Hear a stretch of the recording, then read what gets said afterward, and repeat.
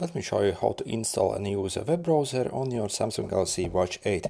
So by default, when actually get this watch, there isn't any web browser installed. So we have to go in our Play Store. Okay, and we have to search for Samsung Internet Browser. So you can either type or let's Samsung Internet Browser. Okay. So this is what we have to install. If you're wondering if there's Chrome or Firefox, then no, it's actually not available on this watch. So only this internet browser is actually available on this watch.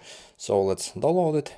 And once we install it, it will get placed in your apps. As you see, we, for example, can quickly open up YouTube, Google search, and even our bookmarks here as well. For example, we can literally go on Google now. Crazy cat.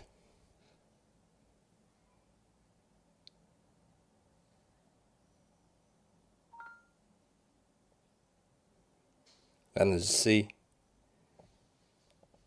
literally a full browser here. So we can open some website here, watch some YouTube videos.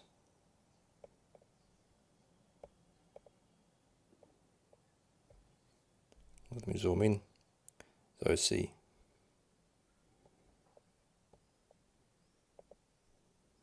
And let's explore further.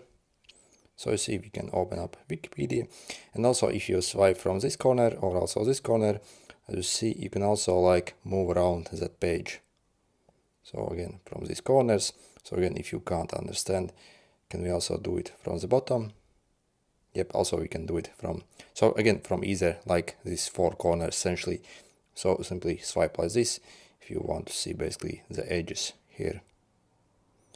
And then to go back again, so very easy.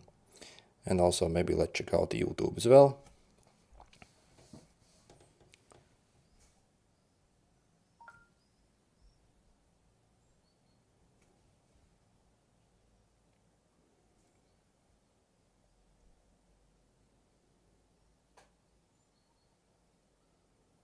We probably will get some ads.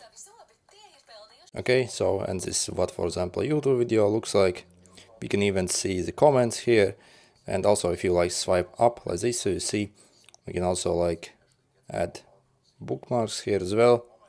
And also as you see, we can even make the video full screen here as well. Yeah, so when it comes to the battery life and actually, for example, watch some videos, so I have actually tested this on a full charge on this 40mm version. I was getting almost 3 hours basically of playback YouTube video streaming. That is actually over Wi-Fi. If using it over maybe like LTE, then obviously a bit less. But you see, it's fully functional and you can easily watch some videos here and yeah, browse websites and do whatever you want. So yeah, absolutely amazing. And also the overall responsiveness, also if you actually compare to my previous Galaxy watch, also is actually significantly better on this watch. Anyway, good luck.